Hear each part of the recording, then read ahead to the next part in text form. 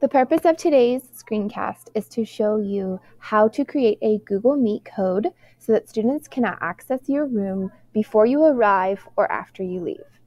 So first, we will be going to the waffle, going to Google Meet, and creating a code. So it says join or start a meeting. So I'll make it say Sholas test. Continue. And I'm going to just let it sit here in the waiting room. I am not going to go into the waiting room because I want to show you what the student will see if you've not entered. Okay, and this is the student view. So I'm on a test student account, and if I would like to log into it's Sholas test. I, as the teacher, have not gone into the room yet, so this is what a student will see when they're unable to get in. Because if you haven't joined, it will not allow.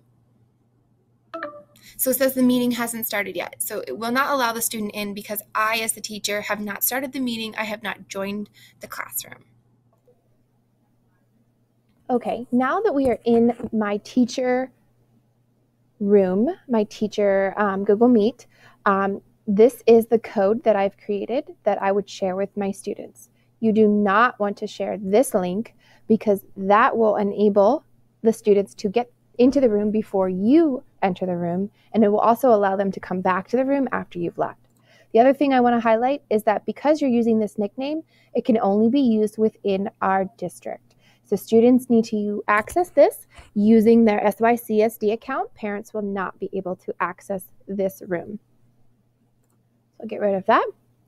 Now that I'm in the room, I will show you what the student side looks like. Okay, so now that I am in my teacher room, I'm going to go ahead and try this again.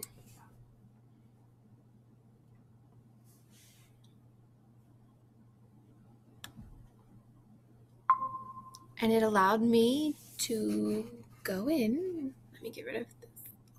It allowed me to go in because the teacher, me as the teacher, I was already in. So if I go ahead and come out, come back. So now on my teacher account, I have left the room. So let's see if I can get back in.